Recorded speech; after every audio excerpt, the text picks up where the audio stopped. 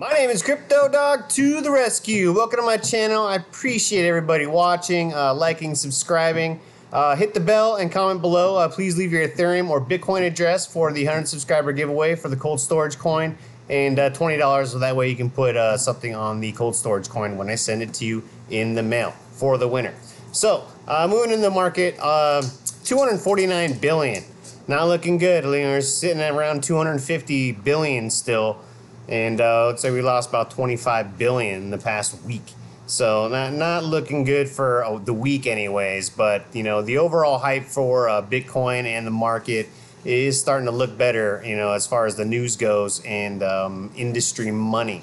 ETFs, so things like that are going to be coming into play. Futures markets obviously are still going to be around, but you know, they don't seem to be helping the market very much anymore. But so, you know, let's move right into it. There's not many gainers today. There's like 89% top gainers as far as the highest percentage for the gainers today, and then it goes down from there. So not many gainers. Moving right into Bitcoin here. So I wanted to kind of show you what I'm looking at here. You know, so I've made another corridor here for the most recent corridor. And, you know, according to Fibonacci here, everybody does it the other way. They put the 1 down here, and they put the 0 up here. And again, if you think it's on a downward trend, then I guess that's what you want to do. But I'm hoping for an upward trend. So, you know, according to this, as an upward trend set Fibonacci, it hit that 382 line, and now it's just kind of riding just around that 382. This is a day chart from GDAX BTC USD. But let me give you another view here of what's going on. Let's go back to that real quick, and let me show you what I'm looking at here as far as with the Ichimoku cloud. Okay, so the Ichimoku cloud with these moving averages and this corridor set in, you know, it has to go straight through this cloud in order to, you know, weather the storm and then be back up on an upward trend, considered an upward trend. So, you know, you're talking 7,500 to, you know, 8,000. I mean, it doesn't really seem like it's going to weather into any storms. And every time I ever see it, that it ever goes through a storm, an Ichimoku cloud, okay, it goes down.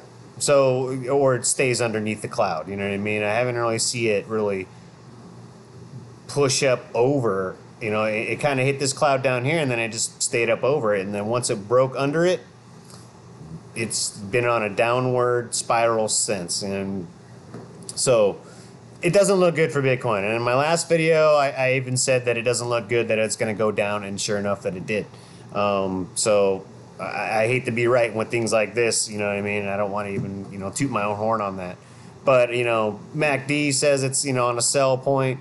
And, you know, the RSI doesn't say yay or nay on anything. It's sitting around 45 right now. So, but again, let me show you another perspective of kind of what I look at here. The MA moving average, I moved to 13 and 34. The reason why I moved it to 13 and 34, and this is a little tidbit for you guys, is that those are Fibonacci numbers.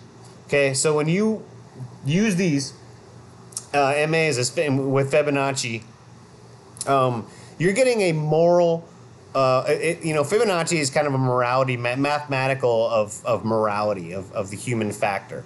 And that's why Fibonacci retracement, you know, works well, at least as far as gauging things. It doesn't tell you anything. It just helps you gauge things a little bit better in percentages and probabilities. So with that being said, you know, I moved to the 13 and 34 because through my trading bot, actually, I'm going to be using 13 and 34 because they are mathematical cousins on the Fibonacci retracement.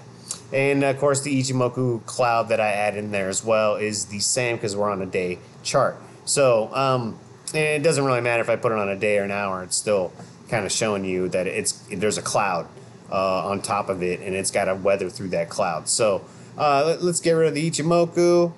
And this yellow line here, this was the old corridor I did on my last video.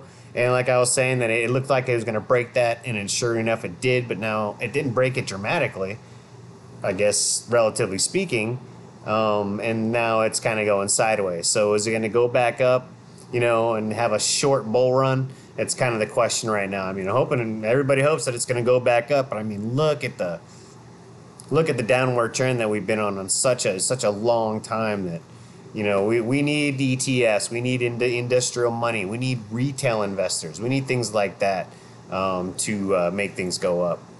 And, you know, when Bitcoin goes up, everything else goes up slowly. You know, it follows it slowly. So looking into this real quick, I was reading this guy's take on Bitcoin too, and they consider these, you know, a body, you know, forming. So you have the left shoulder, you have a head, and then you have the right shoulder, and, you know, right at the right shoulder is where I kind of put the corridor, and it's kind of showing you the same thing. So what he's basically saying is on May 5th to July 12th, bottom of the current bullish reversal shows significant resistance, awaits 6,400, 6,900, 7,000, and 8,000. And, you know, if looking through the Ichimoku cloud and all that stuff that we were just kind of looking through, it says the same thing. You know, it's got to go up to 8,000 or 7,600. You know, it's kind of whatever the guy was saying is kind of what. So however he got to that using these waves or these Bollinger Bands or whatever he's been using in propulsions, it corresponds with the way I'm doing things as well. So correlates, I should say. So that's good. Further, the channel between 6,000 and 7,000 remains an incredible uphill battle for the world's most infamous digital currency.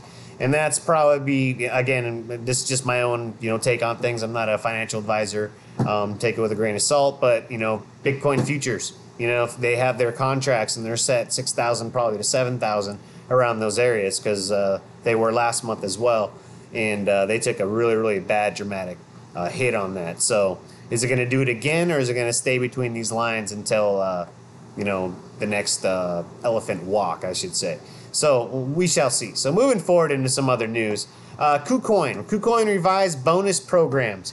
Irate some Kucoin shareholders. So Kucoin has changed their bonus program around to a point where they can now pay Kucoin share token holders 50%. So this is basically what this says. The new bonus upgrade went into effect this week. Kucoin is using 50% of all the trading fees generated by the platform to buy Kucoin shares from the market and redistribute them to users. As such, users will gain more access to Kucoin shares, which doesn't necessarily increase the value of the tokens, because that's what they thought it was going to do. That is perhaps the biggest gripe people have with the new approach, as Kucoin can only buy back so many tokens at a time. So, you know, they kind of hit themselves with, you know, too much volume, too much, you know, that they said that they were going to do, and then they can't back it up because they can only buy back so much at a certain time.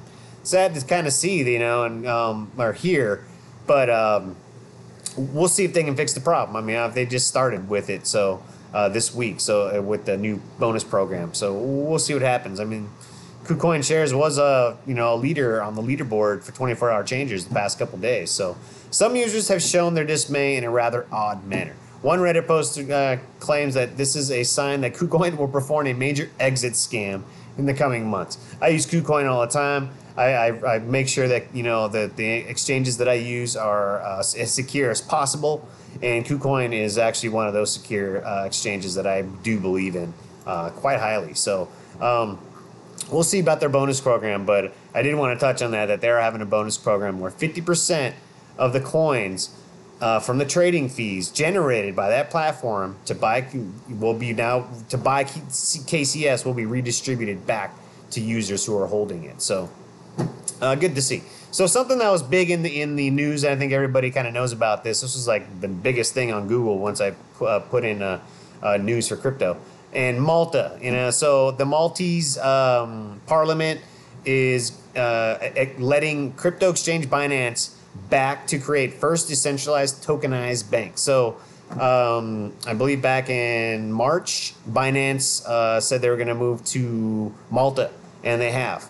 And they're making big strides there. So yeah, so they relocated. Binance first announced the relocation to Malta in March. Last month, rebuilding that change had already set up a bank account on the island. So, I mean, they're making strides, and, you know, according to Bloomberg, Binance has already invested 5% stake along with other anchor investors at a $155 million pre-money valuation. Pre-money valuation, it's at $155 million. So The project seeks to become the world's first decentralized community-owned bank. The owners of the future bank, will be issued with legally binding equity tokens in return for their investment via the blockchain-based equity fundraising platform New Fund.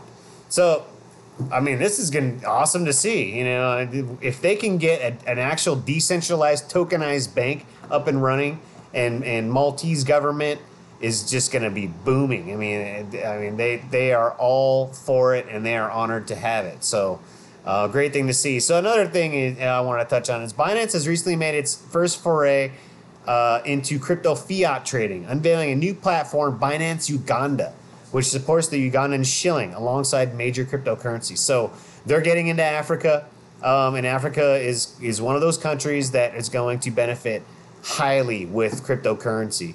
But again, regulations and things like that need to be fixed before they can actually do something on a wider, bigger scale. And it's coming. It's coming down the pipeline. It's, you know, we all want it to happen now, but, you know, patience, you know, is the key.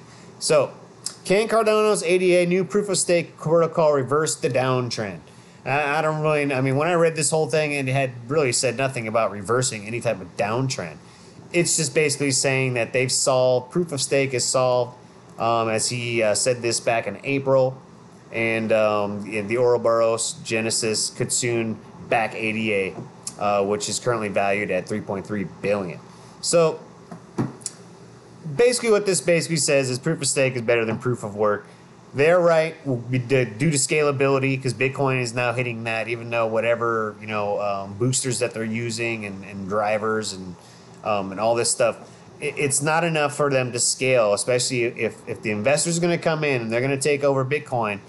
Bitcoin's going to become the investors' money, the big investors' money, and then other coins are going to have to come into play, like ADA, in order to take care of the common person. It's just as simple as that. As much as we want, you know, Bitcoin to become the people's money, you know, the universal currency, there's only, you know, so much Bitcoin out there. So, you know, if the investors come in, and which we want them to do, they're going to eat up all the Bitcoin. So there's not going to be much left for the little guy, and it's going to be very, very expensive. So ADA is I think is going to be obviously, you know, third generation cryptocurrency that is taking care of a lot of the issues that Ethereum and Bitcoin have obviously first initially had, and EOS is having, and Neo is having, and all these other ones. So Cardano just looks like a great one to have, and it's at 13 cents right now. Some people say it's going to be at 250 by the end of the year, and a 5-year prediction at $10. So we shall see if that happens. So moving forward, Litecoin. You know, I've been looking into Litecoin as far as my personal day trade and so on and so forth. And, you know, they're even saying it, you know, is it losing its shine? And, man, I kind of think it kind of is, but it almost seems like they're consolidating. And they are really, really pushing, you know, POS systems and so on and so forth to really get Litecoin out there to the average person, the average Joe. Instead of going the way, you know, the way of the investors, the big investors like everybody wants, they kind of, as far as what I've been, you know, researching, they kind of see it as it's kind of come.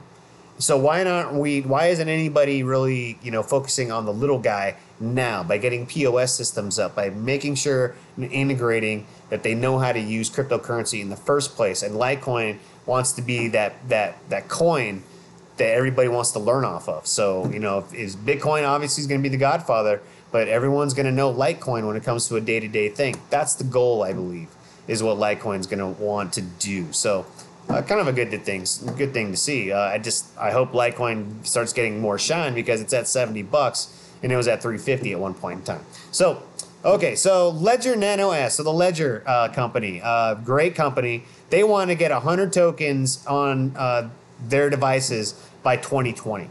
And right now they're only dealing with like a couple dozen on the devices. So, you know, they're coming out with new devices, and they've actually come out with a new app as well. So if we want to sign those institutional customers, they don't have a choice. And this is, you know, what the CEO says. We have to support the top 100 cryptos minimum. And they're absolutely correct. They really do, in order for all the institution and money and customers to use their products. And you know, kind of like I was saying, you know, they have an app out, and we'll take a look at that in a second. but it's a very versatile app. It's kind of an amazing, cool app that kind of puts a lot of things together.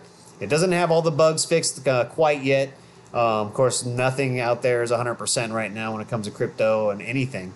And I'll get into that when we move forward. So moving into this, there are strategies with institutional investors. They have two. Okay, two business lines targeting institutional investors. One is a series of partnerships with organizations such as Nomura Bank in Japan, which uses Ledger's tools for full custody services, more akin to a traditional deposit. So that's good to see. The other is called the Vault, an enterprise-grade custody solution for teams at an institution like traders at a hedge fund to self-manage cryptocurrency assets, an arrangement that's more in line with the crypto community's ethos. Well, this multi-signature wallet is connected to many individual hardware devices for each team member. Now, the problem is the different managers that are signing off on transit, they don't want to be self-reliant. As much as they can be reliant on this and use and manage their own private keys, they don't want to be completely self-reliant. So what they kind of say here is the best solution is I have a key, my partner has a key, and some guy that I've never heard of, obviously at the end of the way on the transaction, has a key. So it's kind of a little twist of old ways using new digital assets. So the old world ideas, I guess is what they call it, about custody to these new digital assets. So they are on their way of doing big things in the hardware as well, and now they have a wallet out, crypto wallet app out, and now you don't have to use Chrome anymore in order to get your updates and so on and so forth. You can add all your wallets onto here. I mean, that was kind of the cool thing. It's called Ledger Live app. Again, you can add all of your wallets onto here, and then you can track everything that's happening, almost like Cointracking, or anything like that. And I use Cointracking to, do all my IRS paperwork and track all my coins and track all my wallets. And now they're saying you can put all your wallets onto here, and it'll track it for you. So just like Cointracking, it's doing that for you. As well as you're able to trade your coins on and off your Ledger Nano S or whatever Ledger hardware wallet you're using, or leave it on the actual wallet app. So it's cool to see, that they are doing that. So I'm sorry, I keep scrolling through things, but more interesting, you can now add all your wallets to the Ledger Live app. You won't have to switch from one app to another to view your wallets. When you can click the Add button, the app will retrieve existing wallets on your device. You can also generate a new set of keys and a new wallet from there. Once you've added all your wallets, you can get an overview of your entire portfolio. So again, just like Cointracking, the app gets historical pricing information from popular exchanges such as Kraken and Bitfinex. You can also click on individual accounts to see how a specific cryptocurrency has evolved over time. The portfolio interface looks like a Coinbase account, well designed, and it's a great way to get a quick look at your accounts. Many Ledger users have been using tracker websites and apps. These services let you enter a cryptocurrency and the amount you own to get an overview of everything you own independently of the wallet. So Ledger's new app partially replaces tracker services, partially. So they haven't done and gotten everything out of the way. Again, neither has any other services. Cointracking actually has gotten a lot of, replaced a lot of the tracking services, and you're able to track almost all of your trades on there. Just depends on where the main exchanges and the main wallets and so on and so forth. But all these other derivatives, they're still trying to catch on. Moving forward, if you don't need to check your balance from your phone, you can get enough information with the Ledger app. You can see your balance without having to plug your Ledger device. That's great. You don't have to plug in your Ledger device to find out what your balances are, because right now I have to do that every now and then just to kind of check on things and make sure I'm up to date with my firmware and all that. So that's a cool thing to see. Real quick, real easy, snap to it. The company is already working on new features. You'll be able to view and manage your ERC20 tokens in the future. So if you invest in a bunch of obscure ICOs, your tokens will be there too. The Ledger also told me that you could imagine an integration with decentralized exchanges eventually. This way you'd be able to send tokens to an address to get another set of tokens back on another ledger-generated address. It'd be a great way to exchange cryptocurrencies without signing up to a centralized exchange and leaving the Ledger app. I mean, they're making strides with their hardware, you know, and that's kind of a good thing. It's something that's tangible. It's something you can grab. Something, you know, I wouldn't say it's worth, you know, gold or anything, you know, like the cold storage coins are. But I mean, Ledger Nano S. I mean, I have a Ledger Nano S. I believe in it wholeheartedly. I've never had a problem with it. If you look at my description or, you know, below, has all my affiliate links on there. Again, everything goes to the dogs you know, that I rescue and help out with. So you know, click on the links if you want to get a Ledger Nano S. You get it right from the manufacturer and all of their other products that they have available. So moving forward, Crypto Fear and Greed Index. Last video I did was at 37. Now it's at 33. Yesterday was at 29. So it was up, then it went all the way down, and now it's kind of going back up a little bit.